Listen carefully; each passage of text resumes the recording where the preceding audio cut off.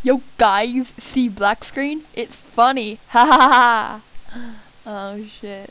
Hate black screens. Anyway, today's guide is gonna be how to plant a seed. So basically what you're gonna do is you're gonna find a herb patch. There's like there's quite a few of them around. There's one here at RD somewhere over this way, just to the north. There's one in Catherby, which is right here. Basically there's more, but those are the only two that I use because I use warbands. Because if you don't do warbands in 2K14, you should just kill yourself. So anyway, what you're gonna do is you're gonna rake this.